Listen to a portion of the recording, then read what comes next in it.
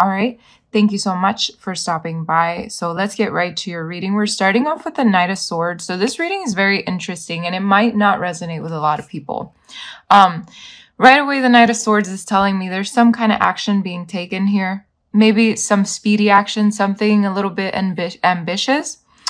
With the Seven of Wands accompanying it, it's almost like you're persevering towards something, trying to maintain your control and your balance, but it's like you're going towards something at a fast pace. Now, to me, this can also symbolize that there was some kind of drama happening in your life and you're still like, you're trying to maintain the balance. So take whichever resonates with your life right now.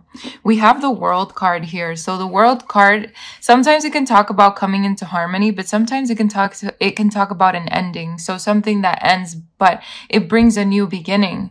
Okay. We do have the 10 of Pentacles here with the 5 of Pentacles. So maybe for some of you, and I know this is hard to say sometimes because I don't like being the bearer of bad news or whatever. But if this does resonate with you, I just want to apologize ahead of time. But this does seem like maybe something that has broken, maybe a marriage, a long-term commitment, a long-term relationship, but also it can be your job, your long-term job, something that you were at, where you were at for a long time. So take that as it resonates, because these two cards clarifying this is definitely telling me that something's ending, but there's a new beginning coming. There's happiness coming.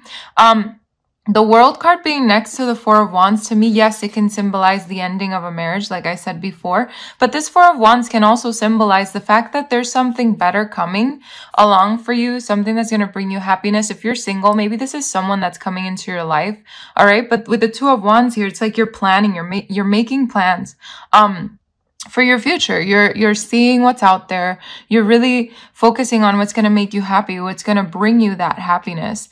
Very beautiful. And then we have the Ace of Cups. So with the Ace of Cups, I definitely feel, again, if you're single, this is definitely a new relationship coming into your life with the Ace of Cups here. I also feel like for those of you that you've just gone through something that broke, whether it be your job or your relationship, whatever the case was for you, this tells me that you're focusing on your self-love right now and giving yourself a lot of love and just taking on a new direction. Because with the Chariot here, it tells me you're just going in a new direction now. Because, you know, before this happened, you were probably in a place where you were a little unsure, maybe for some of you. So now you're just going in a new direction and trying to see what else is out there. What is going on with my life, right? I feel though, I feel like this reading's going really fast. I'm at like 4 minutes. But anyway, again, like I said, with the Chariot here, you're going in a new direction. Possibly just giving yourself a lot of love. I will say though, Cancer, take some time for yourself. I know that this time during last year was really hard, right? And now going into this new year, it's still overwhelming. And so I feel like for a lot of you, take the time to give yourself a lot of love. Maybe, get some sound healing, some energy healing, or some kind of work like that, because I feel like that's really going to benefit you and put you in a better place mentally. We have the 5 of Pentacles here. So again, the 5 of Pentacles is showing up. I feel this is like just the residual of whatever happened before. The 5 of Pentacles can be like, you know, when you don't have enough money, maybe some insecurities here. It could be, you know, feeling left out in the cold. So however this resonates with you, it's being topped off by the 5 of Chalices, which is also about loss and grief. So you could be grieving this still, you know, even though you're giving yourself a lot of love and trying to go in a new direction, you're still grieving something, or maybe you're just going through some kind of financial, some financial hardships, and it's expected, you know, in this time of day. It's so hard, and I'm so sorry if you're truly going through this. With the 10 of Swords here, though, I feel like this is coming to an end. I feel the 10 of Swords can mean like maybe somebody backstabbed you, somebody did you wrong, and that's why you're feeling this way. But to me, this is also symbolizing the fact that this Ten of Swords is basically telling us, okay, this is all coming to an end. Whatever happened is coming to an end. It's just a bump in the road and you're going to be fine. Okay. Because we have the Eight of Wands here. So things are starting to move quickly. After all this happens, things are moving quicker because this is about quick decisions and quick movement, right? But it's forward. It's movement forward. You see these wands, they're shooting forward. So I feel like you're following what you're passionate about. I feel like you're just going for whatever it is. There's also a lot of communication here. So I feel like you're communicating and really opening up about what happened to you, opening up about, it's almost like once you release those things that are inside of you and talk about it, I feel like it opens doors for you because we have the Wheel here. So it's like these karmic cycles, they shift, they end, and they make way for something new. So the Wheel of Fortune is telling me there's good luck coming your way, but you have to open up. You have to talk about it. You have to say what you need to say because these are the things that are really going to help you manifest something really wonderful here. We have the Hanged Man. So again, feeling a little stuck, but also because this was, I feel like this has a lot to do with being here. It's almost like, it's like you're finally getting to a point where you're starting to see the light, and I feel like talking about it, like I said earlier, with the communication, it opens up something for you. It's almost like an aha moment that you have because with this light here, it's almost like you're seeing the light. Now you're seeing things clearly.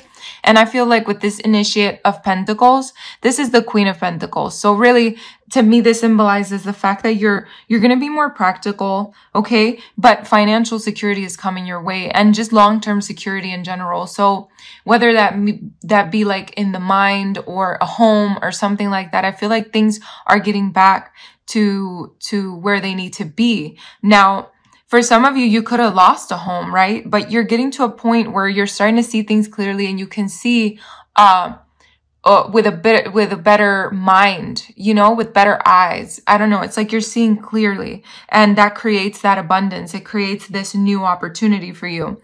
And I have the Ace of Wands here. So this makes a lot of sense. The Ace of Wands is a new beginning, and this one too, Ace of Cups is a new beginning. So there is a new beginning here for you. I feel like this has a lot to do with maybe you and a job or maybe you and a person. It doesn't matter, but there's something here that you're very passionate about.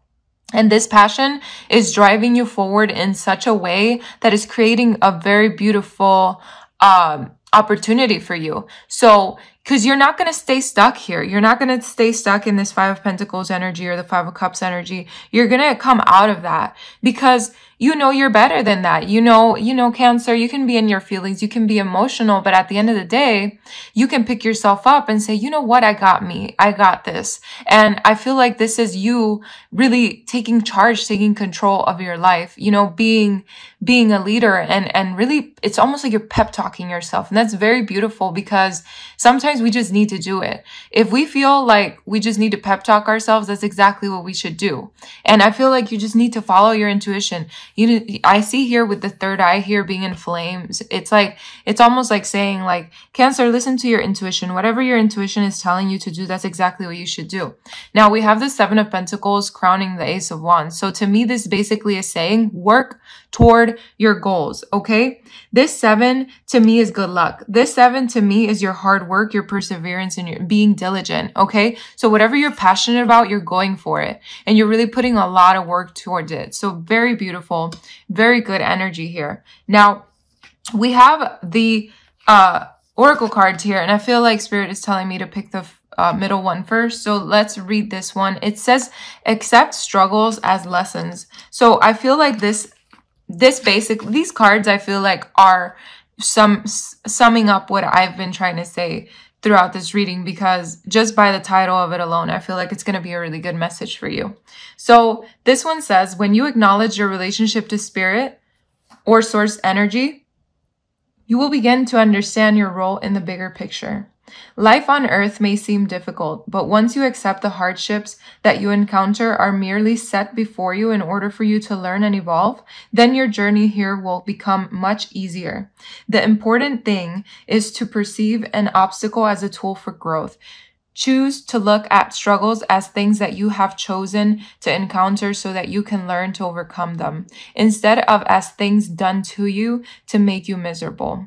The choice is yours. If life on earth was not problematic, then it wouldn't be such a compelling adventure for the courageous souls.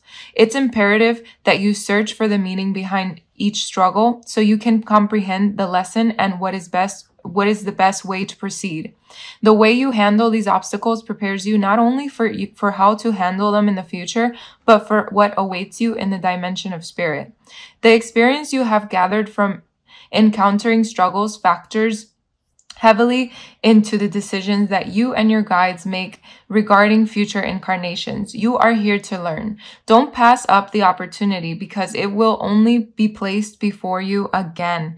Absolutely. Do not pass this opportunity. This Ace of Wands, I feel like this is definitely a new opportunity opening up for you. Communicating is going to be good for you, but these struggles that you have gone through, they're only lessons, okay? Or whatever you're going through or will go through, they're all lessons because they're making you a stronger person in the end, okay? And we have express your feelings, which I feel like has a lot to do with communicating, saying how you feel, say what happened, things like that. So this one says, all your feelings are valid and should be honored. You are experiencing these thoughts and emotions for a reason. Never let anyone judge your feelings as silly or inconsequential, because they are obviously manifesting within you for a reason.